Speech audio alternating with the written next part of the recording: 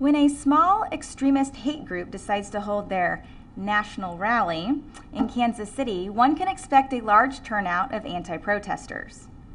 Ensuring a nonviolent demonstration and protecting the group's First Amendment rights required extensive planning on the part of the Kansas City, Missouri Police.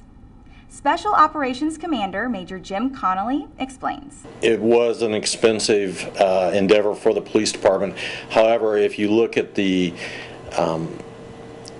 things that could have happened, the expense incurred by injuries to either citizens or officers, or if lawsuits were filed by not being able to control both sides of the crowd, we could have incurred a great deal more expense. The planning that occurred for this event went on actually for months, and then in the weeks preceding the event, we actually met with the National Socialist Movement people to find out exactly what their intentions were. We had 60 tactical officers that were in and around the crowd, controlling the crowd. I had 5 mounted patrol officers, K9, and a bomb technician, in addition to several traffic officers. The major portion of our plan was to keep it fluid. We had a basic framework in place.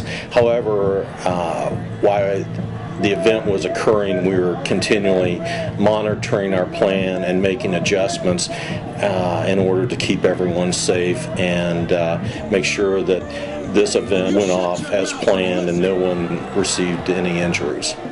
I would say that with the information that was being put out, the hate speak that was put out by the National Socialist Movement, and there were also individuals in the anti-rally crowd which were there for the sole purpose to incite others into violence and acts of disobedience. Our citizens generally, though, they behaved very well, and I think both sides were given a safe environment in which to express their First Amendment rights. The teamwork that occurred within the police department and the planning that went into this was not just one individual or two individuals. It was ideas obtained from a large group of individuals which made this plan a success.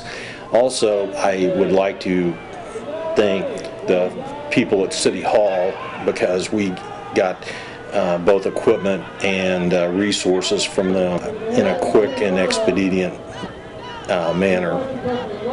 Also, our citizens of Kansas City demonstrated they can exercise their First Amendment rights in a peaceful manner.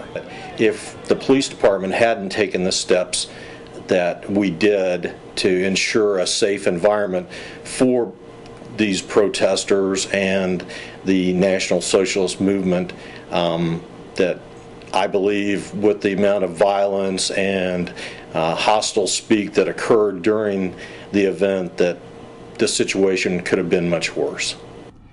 The cooperation between KCPD, the fire department, the city, and Jackson County paid off.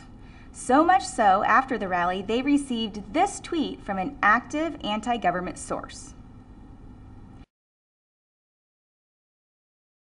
I'm Officer Shelley Gaddis. Have a safe week.